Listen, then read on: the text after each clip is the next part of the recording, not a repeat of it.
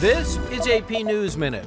President Donald Trump has announced the U.S. is withdrawing from the Paris Climate Accord.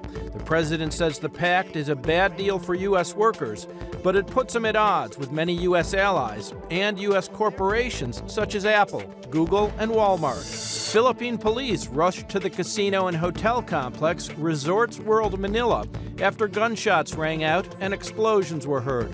The incident unfolded amid a deadly siege by Muslim militants aligned with the Islamic State group in the southern part of the country.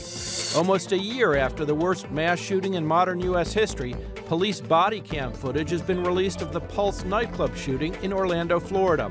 49 patrons were killed in the attack, dozens more were injured. Take a look at the newest star of the Cincinnati Zoo, baby Fiona. She was born in January, and since then, tens of millions of viewers have watched her swimming in the Hippo Cove pool over the internet. Ned Barker, Associated Press, with AP News Minute.